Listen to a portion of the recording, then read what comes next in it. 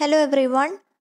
Today we'll be discussing the essay The Climate of History 4 Theses by Dipesh Chakraborty, which comes under PGS3 Critical Studies paper. So starting off, he says we are going through a period of climate change and global warming, and there are different responses. There is denial, disconnect, indifference, engagement and activism. സ്റ്റാർട്ടിങ്ങിൽ തന്നെ author പറയുന്നത് നമ്മളൊരു climate ചേഞ്ചിൻ്റെയും global വാർമിങ്ങിൻ്റെയും കാലഘട്ടത്തിലാണ് ജീവിക്കുന്നതെന്നും ഈ ഒരു ആസ്പെക്റ്റിനെതിരെ പല രീതിയിലുള്ള responses ആണ് ഉള്ളതെന്നുമാണ്. അതായത് ഡിനയലുണ്ട്, ഇങ്ങനെ ഒരു കാര്യം തന്നെ ഇല്ലയെന്ന് അതിനെ റിജക്റ്റ് ചെയ്യുന്ന ആൾക്കാരുണ്ട്, ഡിസ്കണക്റ്റ് ഉണ്ട്, ഇതിൽ നിന്നെല്ലാം വിട്ടു നിൽക്കാൻ ആഗ്രഹിക്കുന്ന ആൾക്കാരുണ്ട്, ഇൻഡിഫറൻസ് അതായത് എന്ത് സംഭവിച്ചാലും ഈ ചർച്ചയിലൊന്നും ഭാഗമാകാൻ താല്പര്യമില്ലാത്ത രീതിയിൽ പ്രവർത്തിക്കുന്ന കുറച്ച് ആൾക്കാരുണ്ട്, എൻഗേജ്മെൻ്റ് ഉണ്ട്, ഇങ്ങനത്തെ ചർച്ചകളിലെല്ലാം പങ്കെടുക്കാൻ ആഗ്രഹിക്കുന്ന ആൾക്കാരുണ്ട്, ആക്ടിവിസം ഉണ്ട്, വളരെ ആക്റ്റീവായി തന്നെ ഇങ്ങനത്തെ മൂവ്മെൻറ്റ്സിലും ചർച്ചകളിലും പങ്കെടുക്കുന്ന ആൾക്കാരുമുണ്ട്. And then he mentions a critic Alan Weisman, who in his best-selling book The World Without Us talk about a world without humans, and hence he says that we continue to write a human-centric history. ആലൻ വൈസ്മൻ്റെ the world without us എന്ന ബുക്കിൽ മനുഷ്യരില്ലാത്തൊരു ലോകത്തെക്കുറിച്ചാണ് സംസാരിക്കുന്നത്. പക്ഷെ നമുക്കെല്ലാം അങ്ങനെ ഒരു ലോകം സങ്കല്പിക്കാൻ പോലും വളരെ ബുദ്ധിമുട്ടാണ്. അപ്പോൾ അതിൽ നിന്ന് എന്താണ് മനസ്സിലാകുന്നത്? നമ്മൾക്ക് ചുറ്റും നമ്മളൊരു ഹ്യൂമൻ സെൻട്രിക് ആയിട്ടുള്ളൊരു ചരിത്രമാണ് എഴുതി വെച്ചിട്ടുള്ളത്. ഹ്യൂമൻസ് ഇല്ലാത്ത രീതിയിൽ നമുക്ക് ഇമാജിൻ പോലും ചെയ്യാൻ സാധിക്കാത്ത രീതിയിൽ വളരെ ഹ്യൂമൻ സെൻട്രിക് ആയിട്ടുള്ളൊരു ഹിസ്റ്ററി, ഒരു സൊസൈറ്റിയിലാണ് നമ്മൾ ജീവിക്കുന്നത്. പിന്നീട് അദ്ദേഹം പറയുന്നത് ക്ലൈമറ്റ് ചേഞ്ചിനെ കുറിച്ചും അതിൻ്റേതായ ഗ്ലോബൽ വാർമിങ്ങിൻ്റെ കുറച്ച് കോസസ് പറയുന്നുണ്ട്. Next പേജിലാണ്. So he says the grave environmental risk of global warming having to do with excessive accumulation in the atmosphere of greenhouse gases produced mainly through the burning of fossil fuel, industrialized use of animal stock by human beings. Certain scientific propositions have come into circulation in the public domain that have profound, even transformative implications for how we think about human history, or about what the historian C.A. Bailey recently called the birth of modern world. അപ്പോൾ birth of the modern world എന്ന് അദ്ദേഹം വിശേഷിപ്പിക്കുന്ന ഈ ഒരു മോഡേണിസത്തിൻ്റെ കൂടെ തന്നെയാണ് ഈ ഒരു ഗ്ലോബൽ വാർമിംഗ് അല്ലെങ്കിൽ ക്ലൈമറ്റ് ചേഞ്ച് എന്നൊരു ആസ്പെക്റ്റും വന്നത്. കാരണം അതിൻ്റെ ഭാഗമായിട്ട് വന്ന പല കാര്യങ്ങളുമാണ് ഇതിൻ്റെ ഒരു കോസ് ആൻഡ് എഫക്റ്റ് ആയിട്ട് വരുന്നത്. അപ്പോൾ അതിൽ നിന്ന് അടുത്ത പോയിന്റിലേക്ക് വരെയാണ്, അതായത് ഡീകൊളോണിയലൈസേഷൻ, ഗ്ലോബലൈസേഷൻ, ഈ രണ്ട് കാര്യങ്ങളിലേക്ക് നിന്നാണ് ക്ലൈമറ്റ് ചേഞ്ച് ഉണ്ടായതെന്ന് പറയുന്നുണ്ട്. ഗ്ലോബലൈസേഷനും ക്ലൈമറ്റ് ചേഞ്ചും ഏകദേശം ഒരേ കാലഘട്ടത്തിലാണ് നമ്മുടെ പബ്ലിക് അറ്റൻഷനിലേക്ക്, നമ്മുടെ ശ്രദ്ധയിലേക്ക് വരുന്നതെങ്കിലും ഗ്ലോബലൈസേഷൻ വളരെയധികം പോപ്പുലറായി. കൂടുതൽ ആൾക്കാർ ചർച്ച ചെയ്യുന്നത് ഗ്ലോബലൈസേഷൻ ആയിരുന്നു. പക്ഷെ ഗ്ലോബൽ വാർമിങ്ങിനെ കുറിച്ച് അതൊരു കൺസേൺ ആയിട്ട് വരുന്നത് ഏർലി 2000s ആ ഒരു സമയത്ത് മാത്രമായിരുന്നു. And then he gives a reference of another critic. According to James Hansen, it is time we realize greenhouse effect is here and is affecting our climate, but the government refused to acknowledge it due to special interest and political cost. അതായത് അദ്ദേഹം പറയുന്നത് already green house effect എല്ലാം ഇവിടെ വന്നു കഴിഞ്ഞു. Ozone പാളിയിലെല്ലാം വിള്ളൽ വീഴുന്നതെല്ലാം നമ്മൾ പഠിക്കുന്ന ഒരു കാര്യമാണ്. അപ്പോൾ ഓൾറെഡി ഗ്രീൻ ഹൗസ് എഫക്റ്റ് സംഭവിച്ചു കൊണ്ടിരിക്കുകയാണ്. പക്ഷെ എന്താണ് അവിടുത്തെ പ്രശ്നം? നമ്മുടെ ഗവൺമെൻറ് അത് അക്നോളേജ് ചെയ്യുന്നില്ല. അതിനുള്ള കാരണം എന്താണ്? കൂടുതലും ഒരു സ്പെഷ്യൽ ഇൻട്രസ്റ്റ് അല്ലെങ്കിൽ പൊളിറ്റിക്കൽ കോസ്റ്റ് കൊണ്ട് തന്നെയാണ് അവരത് ശ്രദ്ധിക്കാതെ പോകുന്നത്. And he gives an example of United States, that is George W.H. Bush, then the President of United States, famously quipped that he was going to fight the greenhouse effect with the White House effect. ഇതൊരു example വെച്ചിട്ടാണ് അദ്ദേഹം പറയുന്നത്. ഇങ്ങനത്തെ ഓരോ slogans വെച്ചിട്ട് government തന്നെ ഇത് കാര്യമായിട്ട് എടുക്കുന്നില്ല. പിന്നെ എങ്ങനെയാണ് ഇത് പബ്ലിക് ഡൊമൈനിലേക്ക് വരുന്നത്? അപ്പം അതുകൊണ്ടാണ് ഗ്ലോബലൈസേഷൻ വളരെയധികം കത്തിപ്പടർന്ന സമയത്തും ക്ലൈമറ്റ് ചേഞ്ച് അതേസമയം ഒരു അറ്റൻഷൻ വേണ്ടിയിരുന്ന ക്ലൈമറ്റ് ചേഞ്ച് ബാക്ക്ഗ്രൗണ്ടിലായി പോയത്. And then he talks about environmental crisis and some of the repercussion. We have the drought in Australia, frequent cyclones and brush fires, crop failures in many parts of the world, the melting of the Himalayas and other mountain glaciers and the polar ice cap, and the increasing acidity of the seas, damage to the food chain, became politically and economically inescapable. Added to this were growing concerns voiced by many about the rapid destruction of other species and about the global footprint of a human population poised to pass the 9 billion mark by 2050. അപ്പോൾ environmental ക്രൈസിസിൻ്റെ കുറച്ച് effects ആണ് ഇവിടെ പറയുന്നത്. നമുക്ക് എല്ലാവർക്കും തന്നെ relatable ആയിട്ടുള്ള കാര്യങ്ങളാണ്. ഫാമിൻസ്, ഡ്രൗട്ട്, ഹറിക്കെയിൻസ്, അങ്ങനത്തെ പല രീതിയിലുള്ള നാച്ചുറൽ ഡിസാസ്റ്റേഴ്സ് ഉണ്ട്, മാൻമെയ്ഡ് ഡിസാസ്റ്റേഴ്സ് ഉണ്ട്, സ്പീഷീസിൻ്റെ എക്സ്റ്റിങ്ഷൻ ഉണ്ട്, അതിലൂടെ ഫുഡ് ചെയിനിൽ വരുന്ന ഒരു ഇംബാലൻസ് ഉണ്ട്. ഇതെല്ലാം തന്നെ ഉദ്ദേശിക്കുന്നത് എൻവയൺമെൻറ്റൽ ക്രൈസിസ് എത്തിക്കഴിഞ്ഞു, സംഭവിച്ചുകൊണ്ടിരിക്കുകയാണ് എന്നുള്ളതാണ്. അതിലൂടെ അദ്ദേഹം പറയുന്ന വേറൊരു പോയിന്റ് ഗ്ലോബൽ ഫുട് പ്രിൻ്റ്, അതായത് ഫുട് പ്രിൻ്റ് എന്ന് ഉദ്ദേശിക്കുന്നത് measure that indicates how much resources from the environment are required to support A specific way of life for business. Global foot print, നമ്മുടെ ഹ്യൂമൻ പോപ്പുലേഷൻ്റെ ഗ്ലോബൽ ഫുട് പ്രിൻ്റ് എന്ന് പറയുന്നത് 9 ബില്യൺ ആകുമെന്നാണ് പറയുന്നത്. അതായത് ഒരു 30-40 വർഷം കഴിയുന്ന സമയത്ത് പോപ്പുലേഷൻ ഒരുപാട് കൂടും. പക്ഷെ ആ ഒരു പോപ്പുലേഷനെ സസ്റ്റെയിൻ ചെയ്യാൻ വേണ്ടി അത്രയും അധികം നാച്ചുറൽ റിസോഴ്സസ് നമ്മുടെ ലോകത്ത് കാണത്തില്ല എന്നാണ് അദ്ദേഹം പറയുന്നത്. ഇതൊക്കെ ഡേറ്റയാണ്, ഫാക്ട്സ് ആണ്. അപ്പം അതുകൊണ്ട് തന്നെ അത്രമാത്രം ഡിസ്ട്രക്റ്റീവ് ആയിട്ടുള്ള ഒരു രീതിയിലാണ് ക്ലൈമറ്റ് ചേഞ്ച് വന്ന് നിൽക്കുന്നത് എന്നാണ് അദ്ദേഹം പറയാൻ ഉദ്ദേശിക്കുന്നത്. And then he gives another reference to Giovanni അരിഗി, whose 2 works talk about this idea of environmental crisis. The first work is the long 20th century, published in 1994, that talks about the Cold War and perpetuating violence on the capitalist economies and humanity at large.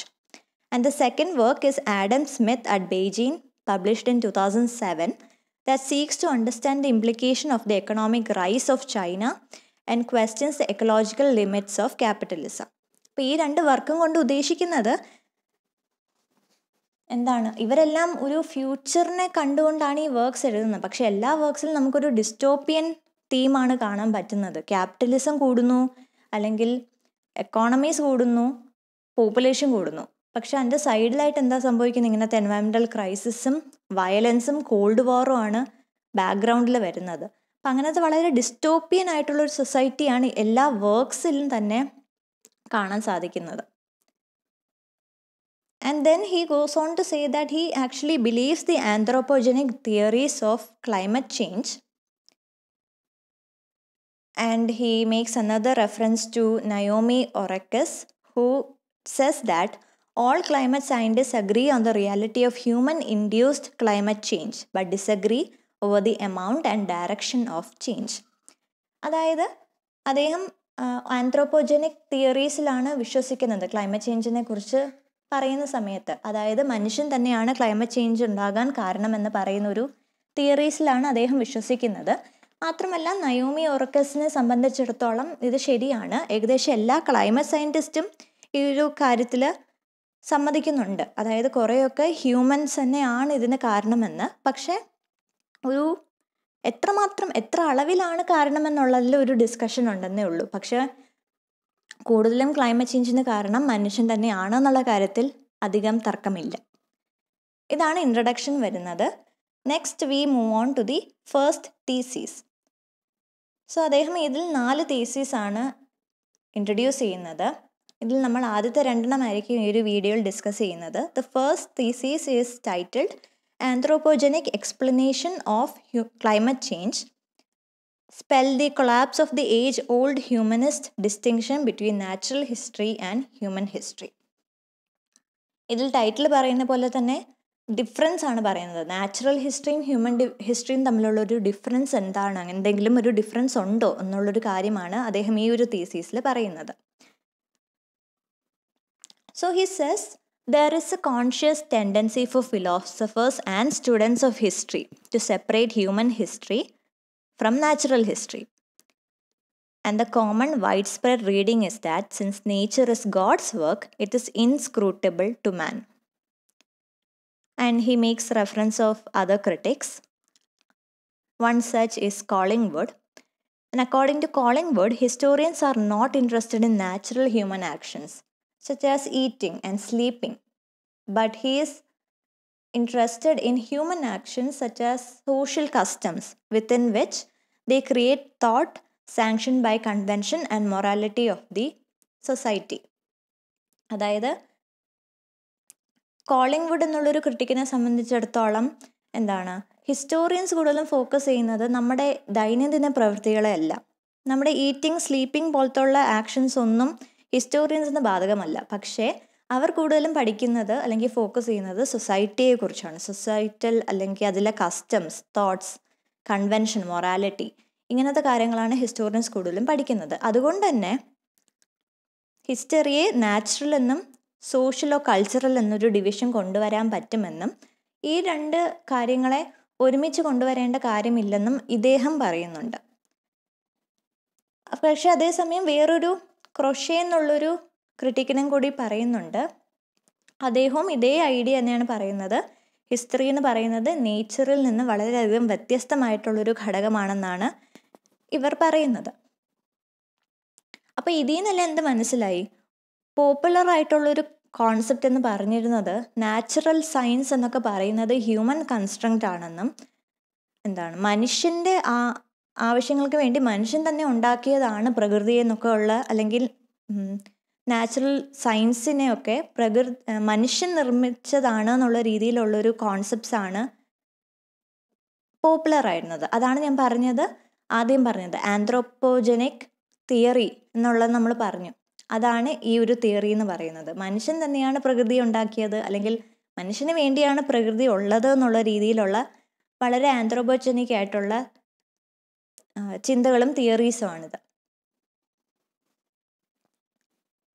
So critics like them, they proclaim that there is nothing but human world and that we know the human world because we have made it. Thus he differs it from naturalism. And in the 20th century, more arguments emerged justifying the separation of human from natural history. One influential yet infamous example is the booklet on the Marxist philosophy of history that Stalin published, titled Dialectical and Historical Materialism, published in 1938. അപ്പോൾ ഇങ്ങനത്തെ arguments ആയിരുന്നു കൂടുതലും popular ആയിരുന്നത്. പ്രത്യേകിച്ച് 20th സെഞ്ചുറിയിൽ പോലും ഇതിനെ support ചെയ്തുകൊണ്ടുള്ള theories ആയിരുന്നു വന്നിരുന്നത്. ഏറ്റവും ഇൻഫമസ് ആയിട്ടുള്ളൊരു എക്സാമ്പിൾ എന്ന് പറയുന്നത് സ്റ്റാലിൻ്റെ തന്നെ ഡയലക്റ്റിക്കൽ ആൻഡ് ഹിസ്റ്റോറിക്കൽ മെറ്റീരിയലിസം എന്ന ബുക്കായിരുന്നു. അപ്പോൾ അതിലെന്താണ് അദ്ദേഹം പറയുന്നത്? അദ്ദേഹം പറയുന്ന കാര്യം ജോഗ്രഫിക്കൽ എൻവയറമെൻറ്റ് സൊസൈറ്റിയായിട്ട് കണക്റ്റായി പോകുന്ന ഒരു കാര്യമാണ്.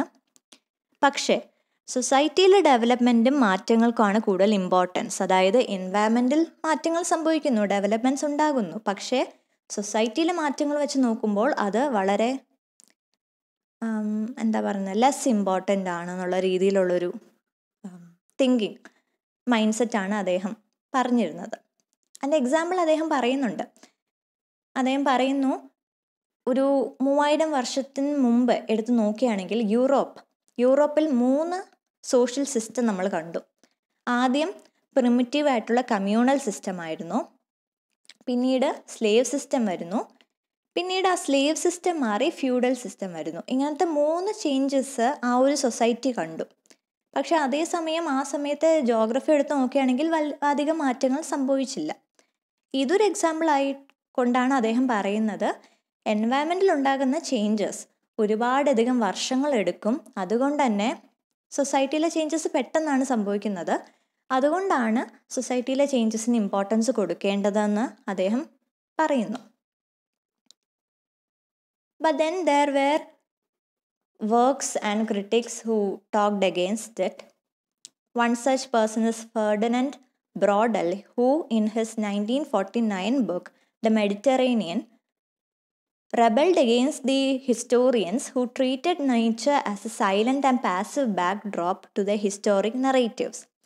And he wanted to write a history in which nature played an active role in molding human action. But now the change in climate is so fast that it can refute Stalin's statement. ഇപ്പോൾ സ്റ്റാലിൻ പറഞ്ഞത് ഒരു 3000 വർഷം മുമ്പുള്ള കാര്യമാണെങ്കിലും എല്ലാവരും അത് മുഖവിലക്കെടുത്തു.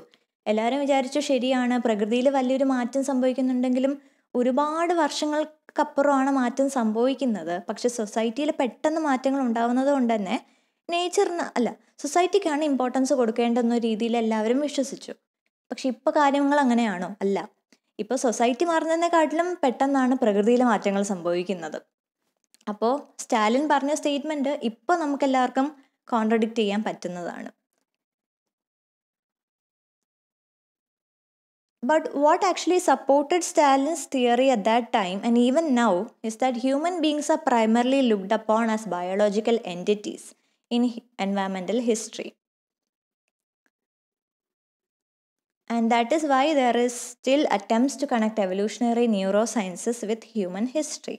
ഇപ്പോഴും ആൾക്കാർ വിശ്വസിക്കുന്നുണ്ട്, അതായത് എന്താണ് സ്റ്റാലിൻ്റെ ആ ഒരു സ്റ്റേറ്റ്മെൻറ്റിനെ ഇപ്പോഴും ആൾക്കാർ വിശ്വസിക്കുന്നുണ്ട്. അതാണ് ഞാൻ പറഞ്ഞത്, പല രീതിയിലുള്ള റെസ്പോൺസ് ആണ് ഇപ്പോൾ ഉള്ളതെന്ന്. അതിൻ്റെ പ്രൂഫ് ഇത് തന്നെയാണ്. ഇപ്പോഴും അതിനെ ഡിനൈ ചെയ്യുന്ന അല്ലെങ്കിൽ ഇൻഡിഫറൻ്റ് ആയിട്ട് പ്രവർത്തിക്കുന്ന ആൾക്കാർ ഇപ്പോഴും ഉണ്ട്. So now humans have not only become biological agents but geological agents as well, due to a large number of human activities that have contributed to climate change and global warming. അപ്പോൾ ഒരു പക്ഷേ സ്റ്റാലിൻ്റെ ആ ഒരു തിയറിയെ support ചെയ്യുന്ന ആൾക്കാരുണ്ടെങ്കിലും ഞാൻ പറഞ്ഞു, climate scientist ഒന്നടങ്കം വിശ്വസിക്കുന്ന ഒരു കാര്യം അല്ലെങ്കിൽ സമ്മതിക്കുന്ന ഒരു കാര്യം കുറേയൊക്കെ ക്ലൈമറ്റ് ചേഞ്ചിന് കാരണം ഹ്യൂമൻസ് തന്നെയാണോ എന്നുള്ളൊരു കാരണം പറയുന്നുണ്ട്. കാരണം അവർ ബയോളജിക്കൽ ഏജൻസ് മാത്രമല്ല ജിയോളജിക്കൽ ഏജൻസ് ആയി കൂടി മാറി. അത് സിംപ്ലി ഇതാണ് പറയുന്നത്, നമ്മൾ പ്രകൃതിയെ നശിപ്പിക്കുന്നു പല പല കാര്യങ്ങൾക്ക് വേണ്ടി, ഓരോരോ പ്രോജക്ട്സിന് വേണ്ടി, നമ്മുടെ തന്നെ ആവശ്യങ്ങൾക്ക് വേണ്ടി പ്രകൃതിയെ നശിപ്പിക്കുന്നു. അങ്ങനെയാണ് നമ്മൾ ജിയോളജിക്കൽ ഏജൻസ് ആകുന്നത്. അപ്പോൾ അങ്ങനെ നമ്മൾ രണ്ട് റോളും പ്ലേ ചെയ്യുന്നുണ്ട്. അങ്ങനത്തെ ഹ്യൂമൻ ആക്ടിവിറ്റീസ് തന്നെയാണ് ഇത്രയും പെട്ടെന്ന് ഈ ഒരു ചേഞ്ച് വരാൻ, പ്രകൃതിയിൽ ഇത്രയും വലിയ മാറ്റങ്ങൾ വരാൻ കാരണം. രണ്ടാമത്തെ തീസിസ് പറയുന്നത് the idea of ആന്ത്രോപോസീൻ, the new geological ഈപ്പോക്ക് when humans exist as A geological force, severely qualifies humanist history of modernity or globalisation. നേരത്തെ നമ്മളിപ്പോൾ പറഞ്ഞ് വെച്ചിരുന്ന പോയിന്റിൻ്റെ ഒരു കണ്ടിന്യൂഷനാണ്.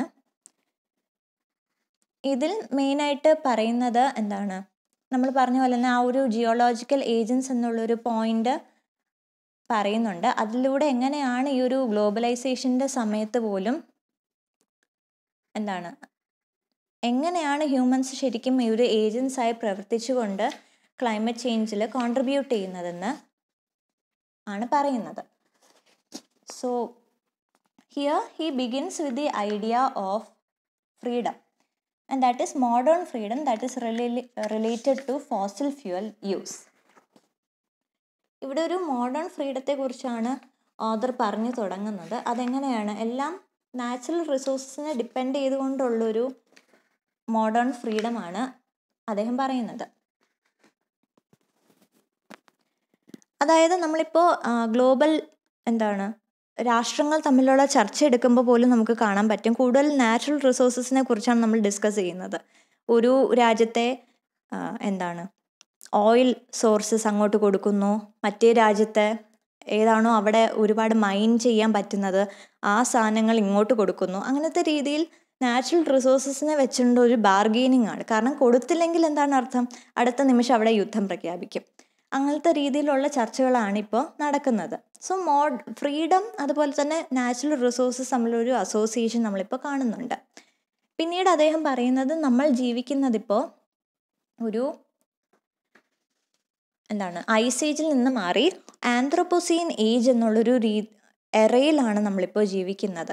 ഇവിടെ പേര് പോലെ തന്നെ ആന്ത്രോപോസീൻ മീൻ ഹ്യൂമൻ സെൻട്രിക്. സോ ഹ്യൂമൻസിന് മാത്രം ഇമ്പോർട്ടൻസ് കൊടുത്തുള്ളൊരു എറയിലാണ് നമ്മൾ ജീവിക്കുന്നത്. ഈ ഒരു ടേം ആന്ത്രോപോസീൻ എന്നൊരു ടേം കൊണ്ടുവന്നത് ക്രട്സൺ ആൻഡ് സ്റ്റോർമർ എന്ന രണ്ട് ക്രിറ്റിക്സ് ആണ്. And he says the crisis of climate change is producing anxiety in the present and in the future. And he also talked about how politics never stand with reason because politicians only care about their profit and materialistic gain. They are willing to destroy nature at the cost of building personally profitable projects. അപ്പോൾ ഈ ഒരു ആന്ത്രോപോസീൻ എറയുടെ 2 striking features ആണ്. ഒന്ന് obviously human centric, രണ്ടാമത്തേത് climate change and global warming. അപ്പോൾ ഈ ഒരു crisis, ഇവിടുന്ന് തുടങ്ങുന്ന ക്രൈസിസ് നമ്മുടെ പ്രസൻറ്റിനെയും ബാധിക്കും, നമ്മുടെ ഫ്യൂച്ചറിനെയും ബാധിക്കും. അത് മാത്രമല്ല, ഫസ്റ്റിൽ നമ്മൾ പറഞ്ഞ ഒരു പോയിൻ്റാണ് ഗവൺമെൻറ് എങ്ങനെയാണ് ഇൻഡിഫറൻ്റ് ആയിട്ട് നടക്കുന്നതെന്ന്. പൊളിറ്റീഷ്യൻസ് ആണെങ്കിലും ഒരിക്കലും ഇതിനെ ജെനുവിൻലി ഈ ഒരു കാര്യം ഏറ്റെടുക്കണമെന്നില്ല. നമ്മൾ ഒരുപാട് പ്രോജക്ട്സും കാര്യങ്ങളും പദ്ധതികളും കേൾക്കുന്നുണ്ട്. പ്ലാസ്റ്റിക് നിരോധിക്കുന്നു, അല്ലെങ്കിൽ പേപ്പർ ബാഗിൻ്റെ പോപ്പുലാരിറ്റി കൂട്ടുന്നു, അത് കൂടുതൽ എൻഫോഴ്സ് ചെയ്യുന്നു, ഇങ്ങനെ പ്ലാസ്റ്റിക് ഉപയോഗിക്കുന്നവർക്ക് ഫൈൻ അടയ്ക്കുന്നു, അങ്ങനത്തെ രീതിയിൽ നമ്മൾ ഒരുപാട് കേൾക്കാറുണ്ട്. എൻവയൺമെൻറ്റിൽ എപ്പോഴും നമ്മൾ കേൾക്കുന്നതാണ് മരങ്ങൾ നടുക, അങ്ങനത്തെ രീതിയിലുള്ള കുറേ പദ്ധതികളും പ്രോഗ്രാംസും നമ്മൾ കാണാറുണ്ട്, പങ്കെടുക്കാറുണ്ട്. പക്ഷേ അതെല്ലാം വെറും കുറച്ച് ദിവസങ്ങളുടെ ആയുസ് മാത്രമേ ഇങ്ങനത്തെ പരിപാടികൾക്കുള്ളൂ. കാരണം അതിനുശേഷം പലരും മറന്നു പോകുന്നു, അല്ലെങ്കിൽ മനഃപൂർവ്വം മറക്കാൻ ശ്രമിക്കുകയാണ്. അപ്പം അതിൽ ഉദ്ദേശിക്കുന്നത് അൾട്ടിമേറ്റ്ലി നമ്മളൊരു മെറ്റീരിയലിസ്റ്റിക് സൊസൈറ്റിയിലാണ് ജീവിക്കുന്നത്. നമ്മുടെ ആവശ്യങ്ങൾക്ക് മാത്രമാണ് നമ്മൾ ശ്രദ്ധ കൊടുക്കുന്നത്. പ്രകൃതിയെ പോലും നമ്മൾ നമ്മുടെ ആവശ്യത്തിന് വേണ്ടിയാണ് ഉപയോഗിക്കുന്നത്. ഓരോ പ്രോജക്ട്സ് വരുമ്പോഴും ഇപ്പം നമ്മുടെ കയ്യിൽ ഒരു ഫ്രീ സ്പേസ് ഉണ്ടെന്ന് ഇരിക്കട്ടെ, 2 ഓപ്ഷൻ ഉണ്ട് നമ്മുടെ കയ്യിൽ. ഒന്നെങ്കിൽ അവിടെ എന്തെങ്കിലും ഒരു കൃഷി ചെയ്യാം, അല്ലെങ്കിൽ ഒരു ഗാർഡൻ ആക്കി മാറ്റാം. രണ്ടാമത്തെ ഓപ്ഷൻ എന്ന് പറയുന്നത് അവിടെ ഒരു ബിൽഡിംഗ് കൊണ്ടുവരാം. അപ്പോൾ ഓബ്വിയസ്ലി നമ്മൾ രണ്ടാമത്തെ ഓപ്ഷൻ എടുക്കത്തുള്ളൂ. കാരണം നമ്മൾ മെറ്റീരിയലിസ്റ്റിക്കലി ആണ് ചിന്തിക്കുന്നതെങ്കിൽ നമ്മൾ വിചാരിക്കും വീടാണ് എല്ലാവരുടെയും സ്വപ്നം, അപ്പോൾ വളരെ നല്ലൊരു സ്പേസിൽ ഒരു ബിൽഡിംഗ് കിട്ടുമെങ്കിൽ അത് തന്നെയാണല്ലോ ഭാഗ്യമെന്ന് വിചാരിച്ചുകൊണ്ട് പല ആൾക്കാരും രണ്ടാമത്തെ ഓപ്ഷനാണ് ചൂസ് ചെയ്യുന്നത്. എല്ലാവരും വിചാരിക്കും ഗാർഡൻ എന്തിനാ, വെറുതെ എന്തെങ്കിലും വെയിലോ മഴയോ വല്ലതും വന്നാൽ നശിച്ചു പോവും, അല്ലെങ്കിൽ വെറുതെ അല്ലേ ഒരു ഗാർഡൻ ഉണ്ടാക്കുന്നതെന്നൊരു ചിന്തയാണ് എല്ലാവർക്കും ഉള്ളത്. അപ്പോൾ അതുകൊണ്ട് തന്നെ അതാണ് അവർ പറയുന്നത്, എല്ലാവരും സ്വന്തം പ്രോഫിറ്റ് മാത്രമാണ് നോക്കുന്നത്. അതിൻ്റെ ഉള്ളിൽ നശിക്കുന്നത് പ്രകൃതി തന്നെയാണ്. So that is what he says when he quotes another critic, Tim Flannery, who raises the possibility of an Orwellian nightmare. Orwellian nightmare എന്നൊരു ടേം എന്ന് പറയുന്നത് we all no George Orwell, animal farm എഴുതിയ George ഓർവെലിൻ്റെ ഒരു ടേമാണ്. അദ്ദേഹം 1984 എന്നൊരു dystopian novel എഴുതിയിട്ടുണ്ടായിരുന്നു. അതിലൂടെ വന്നൊരു ടേമാണ് ഓർവേലിയൻ nightmare. So basically ഞാൻ പറഞ്ഞ പോലെ തന്നെ നമ്മൾക്കിനി ഒരു ഡിസ്റ്റോപ്പിയൻ സൊസൈറ്റി മാത്രമേ നമുക്ക് ഇമാജിൻ ചെയ്യാൻ സാധിക്കത്തുള്ളൂ. ഒരു പക്ഷേ നമ്മുടെ റിയാലിറ്റിയും അത് തന്നെ ആയിരിക്കാം. അപ്പോൾ ശരിക്കും ഓർവെൽ എഴുതുന്ന സമയത്ത് 1984 എന്നൊരു നോവൽ എഴുതുന്ന സമയത്ത് ഇത് വരുമ്പോൾ ഒരു ഇമാജിനേഷൻ ആയിരുന്നു, ഇങ്ങനത്തെ ഒരു ഡിസ്റ്റോപ്പിയൻ സൊസൈറ്റി. അതിനെ ഓർവേലിയൻ നൈറ്റ്മെയർ എന്നാണ് വിശേഷിപ്പിക്കുന്നത്. പക്ഷേ ഈ ഒരു ഓർവേലിയൻ നൈറ്റ്മെയർ ഒരു പക്ഷേ ശരിക്കും സംഭവിച്ചേക്കാം, യാഥാർത്ഥ്യമായി വന്നേക്കാം എന്നാണ് ഓഥർ പറയുന്നത്. It's kind of scary when you think about it, but that is the reality.